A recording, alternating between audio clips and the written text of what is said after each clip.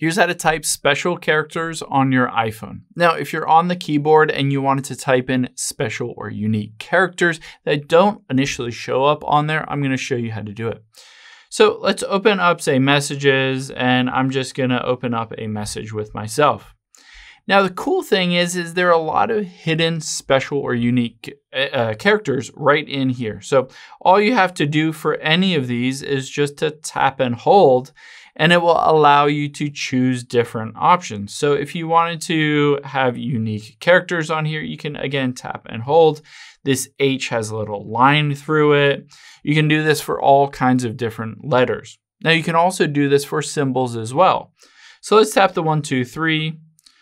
And then let's tap the little pound symbol above it. Now, some of these don't necessarily give you that option, but for one example is the percent symbol.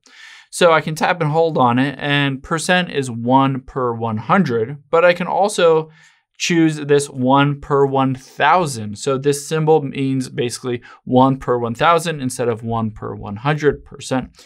So you can choose a bunch of different cool options. Some of them you tap and hold have like the upside down question mark, but some of them, let me find one here.